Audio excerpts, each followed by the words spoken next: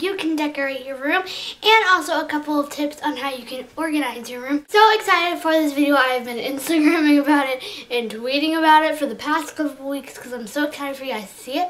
But before we get started, I do want to just let you guys know I got some of these ideas from Pinterest. I got some of them from other YouTubers. I'm not trying to take credit for them. I just figured I'd share them with you guys. So also, if you try any of these projects, be sure to send a picture to my Twitter and Instagram. One more thing. Sorry, I'm rambling, but tell me if you like this setup for my intros and outros, me just standing in front of a wall. I don't know. So let's get started. So I was looking for some new things to put on my closet when I thought of this DIY. All you need is some tape. You're going to need an old magazine that you don't mind cutting up, some skizzies, and a Sharpie. So what you're going to do is think of a quote. Once you think of it, you just want to start flipping through the magazine, and you want to look for cool backgrounds. It could be an ad, a model, whatever you prefer. And when you do find one, you want to trace out your first letter of your quote in bubble letters so that the whole word and background shows, and then you're just going to cut it out. Really simple, and it's gonna look pretty cray at first, but you just gotta fix the edges, and then to get the middle, you just stab it and then go through the hole. You can get your anger out with this, and it's so simple. And then you just gotta find new backgrounds and trace your letters over until you're done. And I suggest a short quote. And for the 2 P's in happy, I just found 2 pages next to each other I liked and cut it up at the same time. Then I rolled up my tape in a little circle like you see, and then I put it on the back of each letter, only one little piece of tape, and I hung it up. And I really love how this turned out.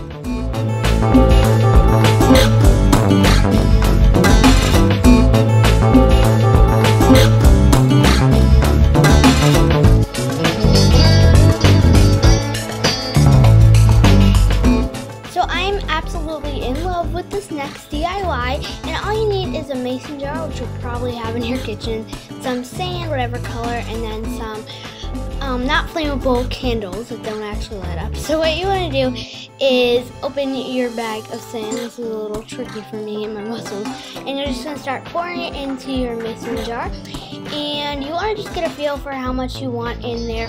It took me a couple of tries. I had to like shake the mason jar up and stuff, but I ended up getting about 2 mid-mason jar. Just put in as much sand as you prefer. Then just grab your fake candle and stick it in there and press it down in the middle so some of the candle is hidden, and you are done. It is literally so adorable, and it looks so cute when like all your lights are off and it's the only thing on. I am absolutely in love with this DIY. So on this next DIY, all you need is a couple sheets of colored paper, a Sharpie, some skizzes, and string. So what you're going to do is you're going to fold one piece of your colored paper in half the long way, and then in half the long way again, and then you're going to just trace half of a heart, and you're going to cut out to have 2 really cute hearts. And I did it with the rest of my colors, and I made sure they were different sizes so it would just look pretty cool. So then I'm just going to lay them out next to each other, figure out what order I want them to go in, and then I'm going to lay out my string, and I'm going to cut off all the excess string I don't need. Then I'm just taping these bad boys down, and you can go whatever order you want. I went blue, pink, green, pink, blue. So I didn't use one of the greens, but you know, it might come in handy later. So I just taped them all down, and then it was flapping like crazy, so we'll fix that. So you can hang it wherever you want. I decided to hang it above my door, like at the top of my door. My back cut it off, but I taped down the hearts to the door so they won't fall out, but that's it. To create the spring holder, all you need is an old box, an old t-shirt, and some scissors. So to start off, you just want to cut off the sides of your box so you have an open box with no top or anything. Now what you're going to do is you're going to put your t-shirt over the box and measure the width, and you're going to want to cut out a couple of rolls of fabric depending on how big your box is. I end up using 3, and then you're just going to stick the rolls in like so. And when you're done, you can stick your rings in the cracks, and it looks so cute, and it works really well. Now it's time to organize. So my first tip is, I know I'm not the only one who has a crazy desk. Look at my drawer. There's all my pens and pencils and highlighters. So my tip is to get this drawer organizer from Target.